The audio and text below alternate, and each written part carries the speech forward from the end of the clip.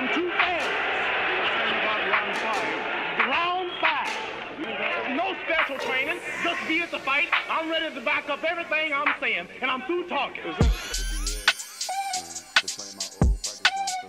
This gymnasium is packed. Absolutely packed. Yeah.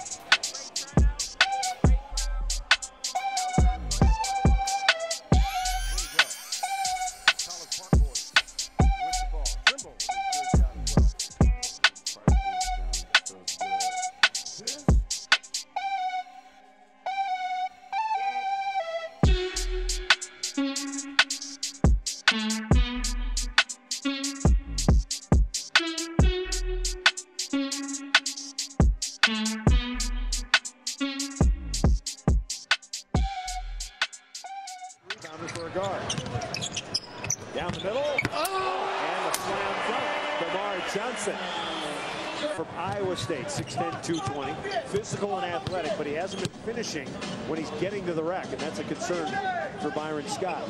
Actually roomed with his father a long time ago in a summer league. Yeah. Dermarr Johnson. Whoa! Shades of Michael Jordan. As soon as he sees it open up, he's thinking dunk. One thing I've noticed about Smith, he will shoot, he will kick his feet, which is supposed to be illegal, and then he'll fall down. Dermarr Johnson answers back.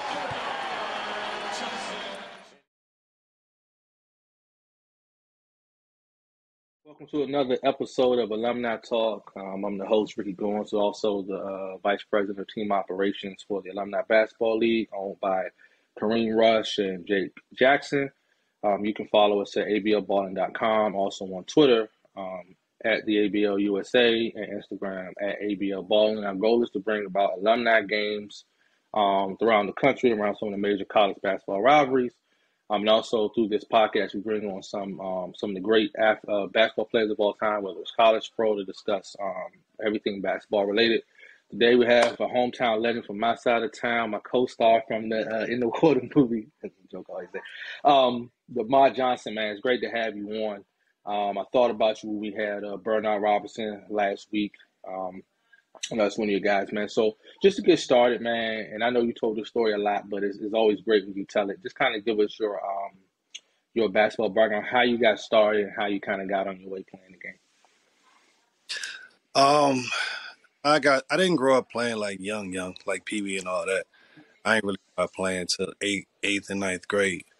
So how I really got on the scene is Curtis Malone.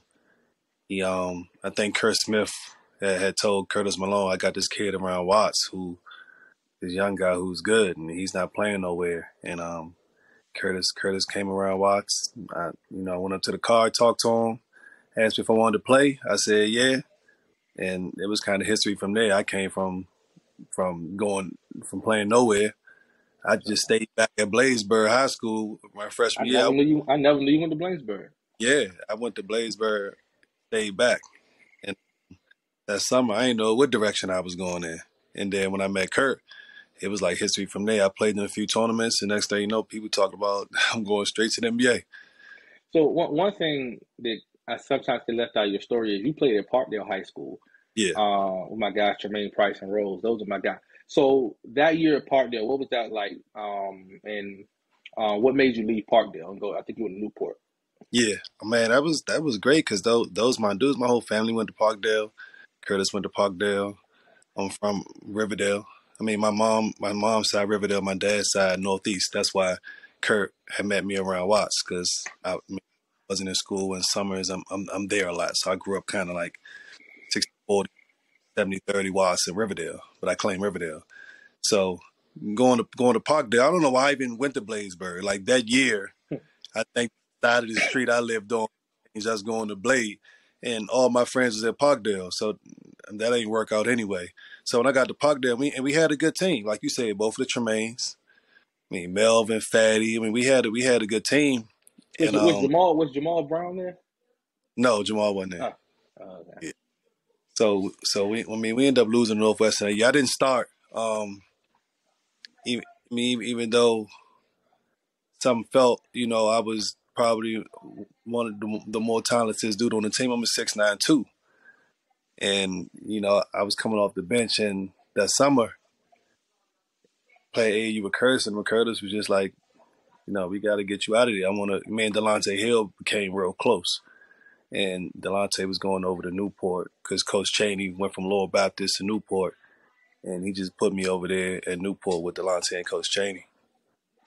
So when you got to Newport, that's when the legend started. And you played for Coach Chaney. Who were some of your teammates at Newport at that time? Me, Delonte Hill, and Artie Wells. Artie and Delonte played for Coach Chaney at Lower Baptist. Both of them came over from Lower Baptist. And then I came in there with them. And then had like some of the local guys that they already had. It was just really us three that transferred over there that first year. And I was just coming to be a big deal. Delonte was already like, in the city. He went to a championship as a sophomore at McNamara. And his name was already buzzing. He was one of the running for player of the year that year. And really, I was Batman. I was a sophomore. He was a senior. But we just had that relationship and playing in the DC Assault together. And then him and Artie already knew each other from Lower Baptist. And, I don't think we won it that year. We won a lot of games, though. We made noise. Delonte built a legend of himself as a college coach, later on. And he's well known around the country for what he does.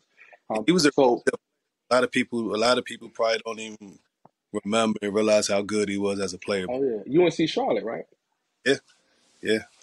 Nah, Delonte was good. So then from Newport, you went prep. Yeah. Well, 2 years in Newport. Delonte left. I did another year at Newport, and then we brought a few more guys in there. Chris Chaney always. And we had about 4 6'9s. Artie had another year. Eric Wells, Pierre Johnson came from Duval. And underrated Pierre Johnson. Oh yeah, and we had a hell of a team over there in Newport. And for my senior year, like that summer at AAU, I was kind of wilding out a little bit. I thought dudes was trying to like test me because I had a name, skinny, and so I was kind of like trying to be like a tough guy. I'm throwing bows every time somebody try to play me rough. I react to it, and I'm getting technicals. And so Curtis was trying to get me out of the city for my senior year, go to MCI, but I was trying to stay in Newport because we was bringing in Rodney White. Damian Wilkins had transferred in there by the end of my year. Jamie Brewer, James White was on the team. James White probably wasn't even going to play on that team. Like, he was about to be crazy stacked with pros on that Newport team, but I ended up going to MCI for my senior year, which ended up being a real good thing for me. But at first, I wasn't trying to go. So was it at MCI that you built a relationship with Bob Huggins, or was it how, that's one thing we don't really talk about with you is your recruitment. So it seems like you was at Cincinnati. So what was that recruitment like? Was Bob always your favorite, or was Maryland or Georgetown ever in the picture, or was it always going to play for Bob Huggins? Yeah, so now I'm coaching and I got to go through recruiting. Is so different now. I tell our coaches all the time, man, my recruitment was so different because there wasn't really no recruitment. Nobody ever thought I would play college. They thought I was going to come out after my junior year of high school to the NBA. That's true. Nobody never thought I was going to play college, so nobody was recruiting me. Nobody ever talked to me. If you wanted to talk to me, you had to talk to Curtis. There was no way to even get to me. Like now, how we try to get in touch with these kids all the time, texting them and calling them and all that. I didn't get none of that. So there was really no recruitment. A lot of schools didn't even like this dude not playing college. So then after the McDonald's game, like already late in the summer, like before the summer was starting, when guys about to go to their schools, after that game, Jonathan Bender had like 30. He broke like Michael Jordan record or something for McDonald's game points. And he took a lot. And I could have probably still came out and got drafted, top 15 lottery. But like the people around me, Sonny Vaccaro and Curtis Malone and them dudes, Sonny was basically just like, man, this kid is too talented not to go where he deserves to go.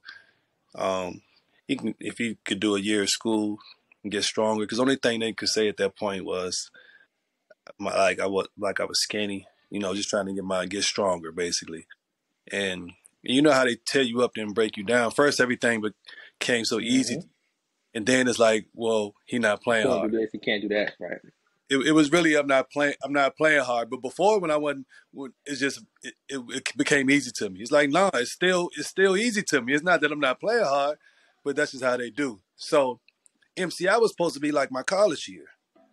So I go to MCI and I'm playing against like D2s and JUCOs. Like we played a tough schedule. Like it wasn't on high school schedule. That was supposed to be my college year. And even though I went there and took care of business, won the championship and all that in the prep league. Jonathan Bender, he just kind of took that momentum. He was 16, all athletic, and he took some momentum. So we just decided to go do college for a year. So at that point, who I was looking at was Maryland, UConn, and Cincinnati. And then I had UNC Charlotte in there just because of, Delonte was there. And Rodney White, was Rodney White there? Rodney wasn't there yet. Rodney did another year of high school and then went to UNC Charlotte. So he wasn't there yet. But one of my teammates, MCI, Dermarr Brown, went to UNC Charlotte though. So when Hugs came in and spoke to me, really, I didn't take no other visits nowhere. When Hugs came and spoke to me, everything he saying was really, what I was trying to hear. And so I just was like, I'm going to Cincinnati. I mean, you got there, man. It was you, Kenyon Martin, and with Steve Logan. Steve Logan was a sophomore.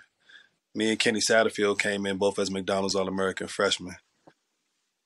Now, let me ask you this, and when we talk about like a one and done type, because a lot of these kids go to college now one and done, but during your time, if you felt like you were a pro, you just went pro.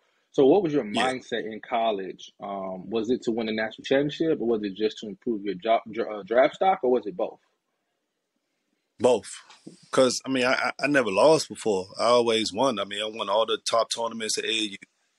I won my championship at MCI. Like, everywhere I go, I was winning. I could have went to Charlotte, somewhere else, to a team that wasn't as good and put up big freshman numbers like some of the freshmen from the area. Mike put up monster numbers as freshmen. I could have went somewhere and probably put up big numbers, but I knew how good we'd be in Cincinnati. I'm like, man, they got pieces in place. And all they got to do is put a two-guard like me on that team that they already got. We had a chance to win it. And, we was number one for most of the year, and we probably should have won it if Kmon ain't break his foot. Yeah, no, you guys had an amazing team, man. I remember that. And I think Steve Logan actually came back and ended up being like, because he was a sophomore, right? He ended up coming back, and he was a first-team All-American in 2002, I think it was. Yeah. Like Steve got all kind of records up here. He's a great player. Yeah. So now it's time to think about the NBA, and the college is over. Where did you see yourself getting? What kind of preparation did you put in for the draft? Number one, was it a situation where you knew you was going high? You was just staying healthy. Were you trying to improve your stock? Like, what was leading up to getting drafted that night? What did your process look like? Okay, so that process started when I was a sophomore. Once I got with Curtis and I put it one summer in, and I guess they seen 6'9" guy playing the guard and dunking and shooting threes and all that stuff. I guess that was kind of rare at that point. So after the buzz got high, Curtis started putting me. I was training with Mike Brown, who was an assistant under Bernie Bickerstaff at that time. Me, him, and JB Bickerstaff, his son, who was NBA coach. Now we been doing workouts like when I was like a sophomore, junior. I'm going to see weight trainers. I'm preparing for the NBA in high school. When I got to Cincinnati, it was just about.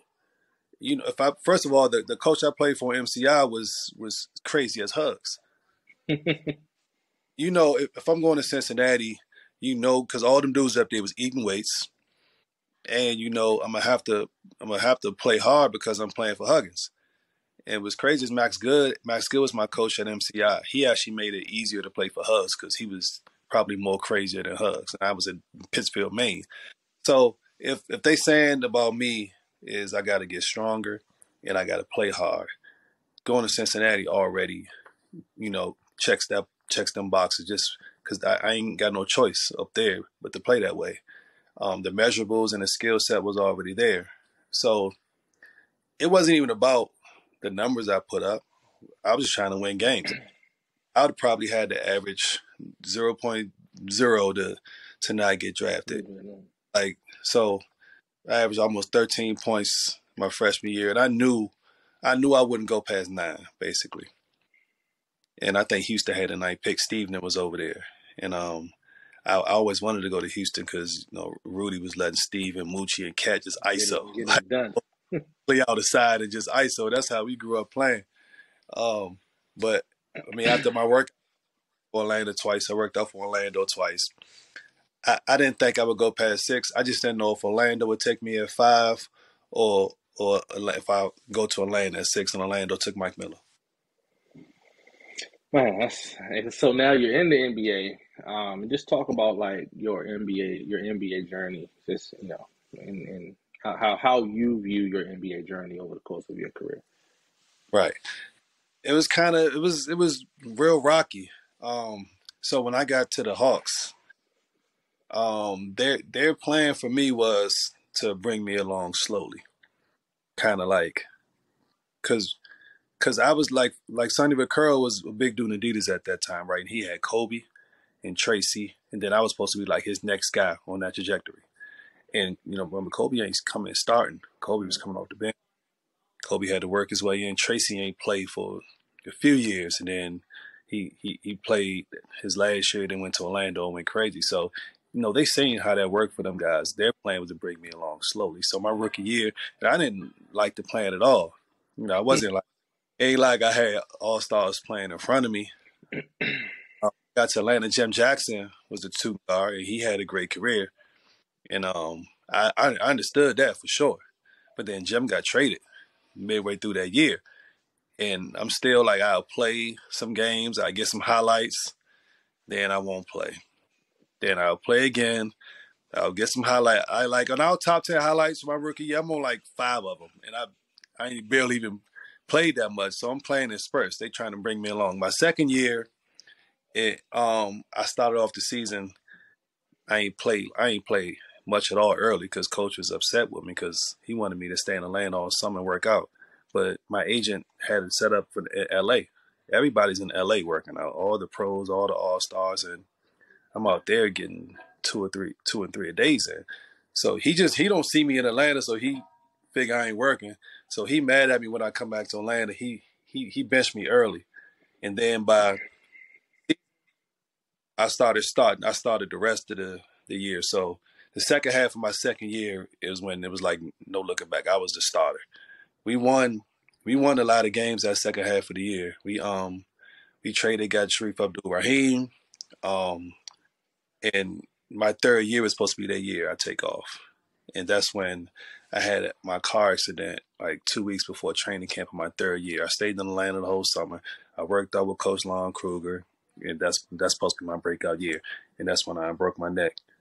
And then that's when I had to kind of fight my way back to get into the league. And then it was minimum after minimum. And but it could have been worse. I could have been dead. I could have not been able to play.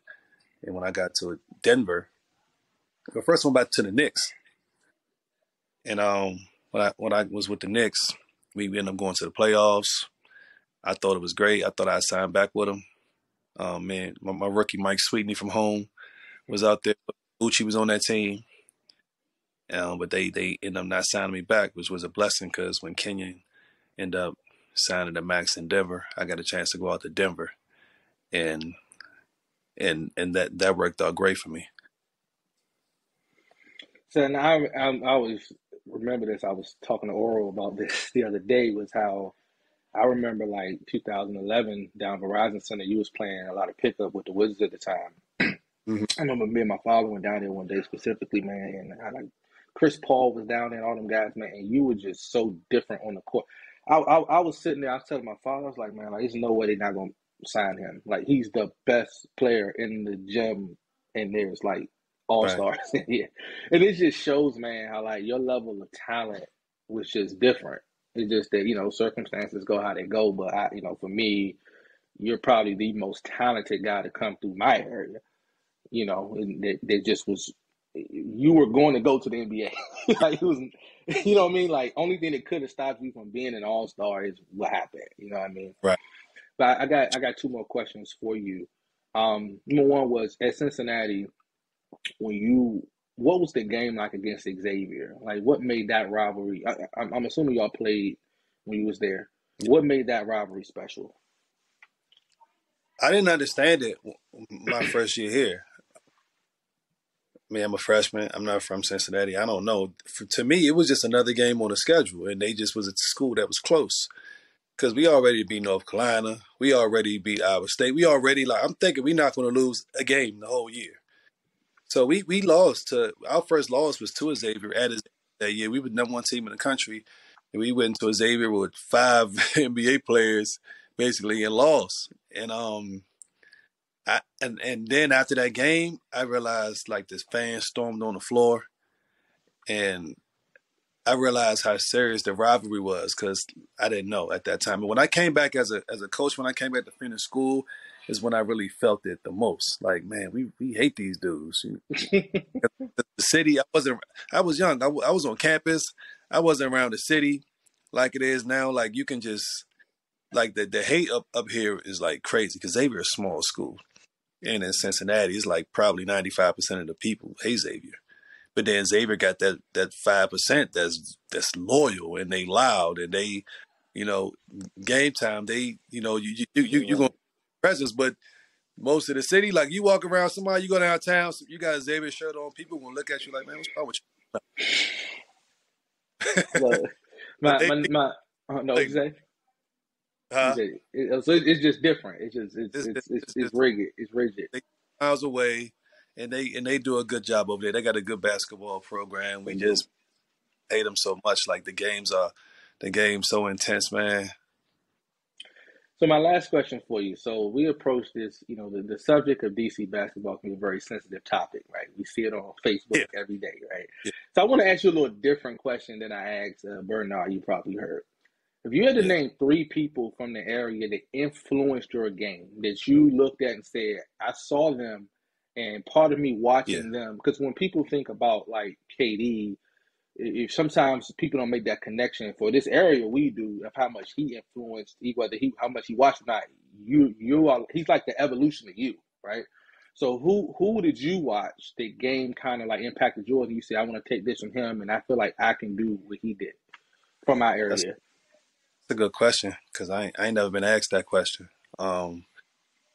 It's so many people, right? And that my game, because I grew up with. I'm gonna go off, then I'm gonna get back to your question because it's a lot. Because I grew up a Jordan fan. I tried to do all the things Jordan did, but also love Magic, also love Iceman. I took so much from so many players. I took stuff from guys around Riverdale who never even played much in high school, right?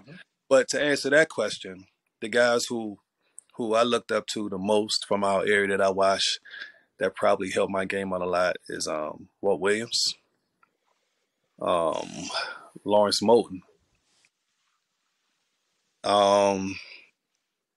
and probably like Randolph Childress. Like those.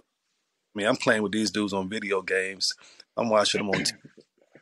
And I never thought that I would even like when I used to see dudes on, like I see Kurt Smith and them around the way, and them dudes were like gods to me. But like them dudes that I seen on TV, like that's on video games, they wasn't even real to me. I ain't never think that I would have a chance to even see these dudes in person. You know what I'm saying? I wore the long socks and the headband and all that. So Randolph Childress, man, making Jeff McGinnis fall. I grew up a North Carolina fan, and them dudes are the ones from home that I seen on TV and that I thought was like, yeah, I wish I could do that. I didn't realize Grant Hill was even from home. Like I watched, I didn't realize he was from home until I got older for real. Yes, sir, man. But he came on my prior show, The Red Cup, man. He loves it. He loves being from this area. So before we go, just what are you working on, man? Like I know you're a coach. Like what do you have going on? You want to tell people about? We can support you with, in your current role right now. I'm on the staff at my school, my alma mater, University of Cincinnati. I'm the director of player development. We just trying to get this thing back to how it was when I was here, when we was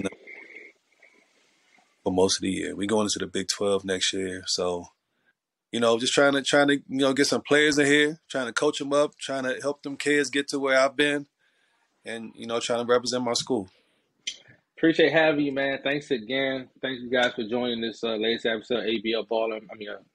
Alumni Talk. Make sure you follow our website, ablballer.com, Twitter at the ABL USA, and on Instagram, ABL Baller. Also, this show will be on Apple Podcasts as well as YouTube. So thanks for your support, guys, and we'll be back another episode.